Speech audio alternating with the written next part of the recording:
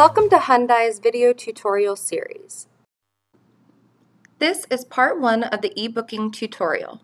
In this tutorial, we will cover how to create bookings via our website.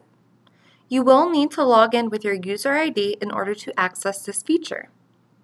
Under the main menu column on the left-hand side under Export, you will be able to select the Booking Input, Update, Inquiry tab to create bookings to submit via our online system.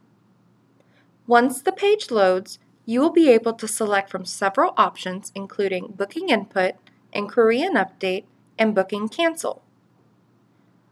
We are now going to explore how to submit a new booking request. Select Booking Input and allow page to load. Once loaded, you may use a saved template, a previous booking that was created via the web, or create new. If creating new, you will need to mark all applicable fields as marked by the red asterisk. Additionally, you will be able to select the Copy Booking function, which will allow you to duplicate booking requests. For example, 9 bookings in addition to the one you are manually submitting for a total of 10. When creating your booking, enter in your desired origin and destination. There are multiple filter options to minimize results. The more information provided, the more accurate the results will be. Click Find and Schedule will appear. Please review the schedule for your desired dates and select Click next to your desired vessel. It is important to note, even though you click a vessel, you may not receive a booking confirmation on the selected ship, as some restrictions may apply. You will be asked to provide an alternate vessel in the event your requested option is not available. Choose one of the options outlined.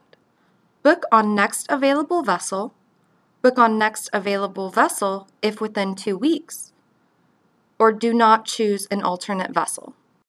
Please note, by choosing the last option, your request will be rejected if booking cannot be accepted.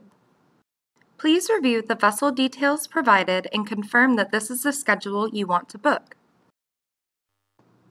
Complete the following information as it pertains to your business.